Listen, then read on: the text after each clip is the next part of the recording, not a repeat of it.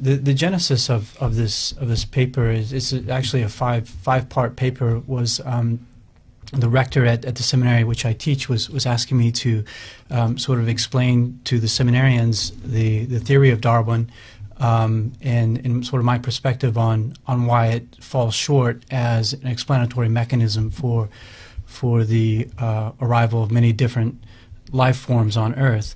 So it's definitely covered it already in my book, in chapter 11 of my book, but what people will get through this blog series is a sort of summary of that teaching.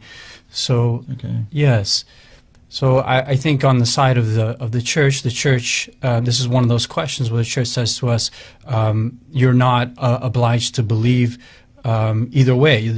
We have a certain freedom as Catholics to explore the scientific evidence of whether this mechanism that Darwin proposes of random mutation and natural selection is able to count for the origin of life forms or not.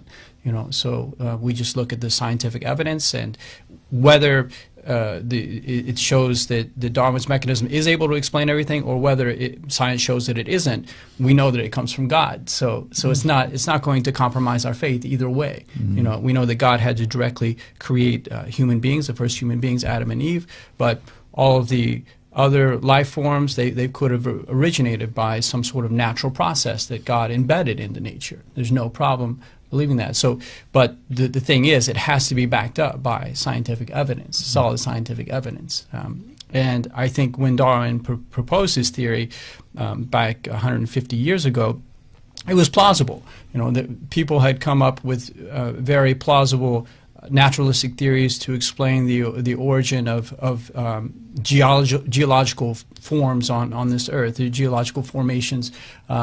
We think now it's very clear that it's just long-term processes that have caused the formations of the various features of the Earth. They weren't, in other words, the Earth wasn't just created this way, the way we see it today. That originally it was covered with water, and then slowly the crust formed, as is described in the second day of Genesis, and then over time you have the atmosphere of the Earth thins out, and the various sort of continents form, that sort of thing, over a long period of time. So what Darwin was trying to speculate is perhaps nature also is able to produce different forms of life, and he proposed a theory as to how that would take place. So he didn't have enough sort of scientific tools and field studies at the time to thoroughly investigate his theory, and we now have much more information than he had, especially at the biochemical level, at the level of the DNA in the cell. We know so much about the cell today. It's absolutely fascinating.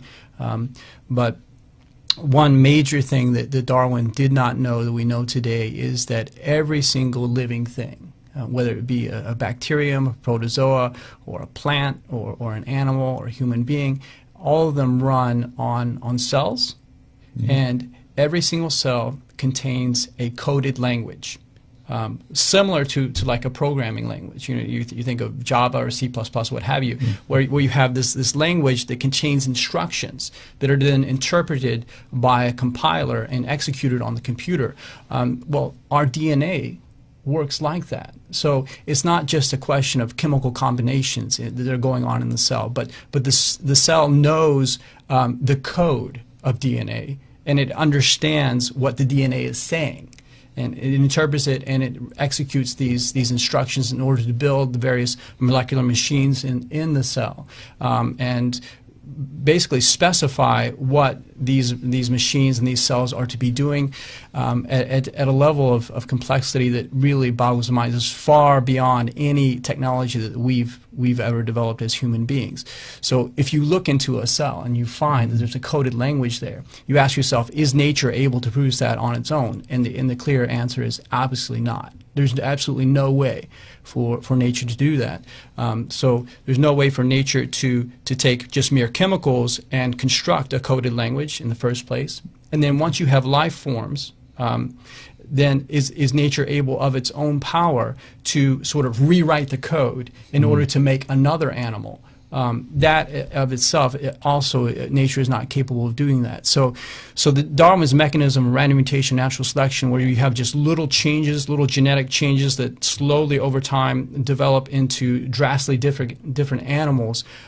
We know now that it's only able to do just a little bit, just little changes like the famous finches on the Galapagos Islands. So the Galapagos Islands, you had a drought, for instance, and the birds with the bigger beaks were able to break into seeds that are harder. So all the soft seeds were eaten up. Mm-hmm. And so the birds with the bigger beaks were the only ones able to survive because they were able to eat the seeds that were harder. So when you have only the big beak birds surviving, then you get a bunch of finches with big beaks. It's sort of like a new breed of dog. Yes. Right. So Darwin's mechanism is able to explain that, but that's about as far as it can go. Just sort of little new species, new biological species of finches, other changes in little changes in bacteria, but not a radical diversification of animals. It's incapable of explaining that. Adaptation is what would that be closer to that? Was that what we're talking about here? You can adapt to sort of the environment around you or the circumstances? Yes, it's that adaptation that accounts for the changes in the finches or the changes in various fish in the lakes of Africa or what have you. And Darwin was speculating that perhaps that adaptation has no limit, that it can keep going, that you can have that effectively there's no boundaries on the variation possibilities of plants and animals, that they can keep varying so much that they can turn into drastically different things.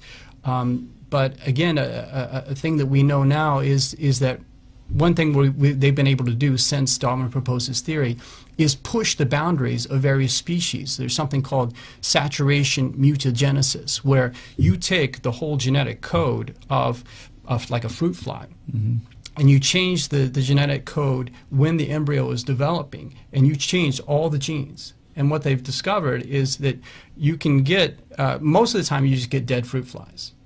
So most of the time it doesn't, you don't get anything fruitful, to use another pun. But you do have some big changes in the sense that you have an extra pair of wings, or you have like a leg, and this has actually happened, a leg growing out of the head of the fruit fly. But you don't get anything that changes the fruit fly into a different animal. So they've tried all the possibilities. So that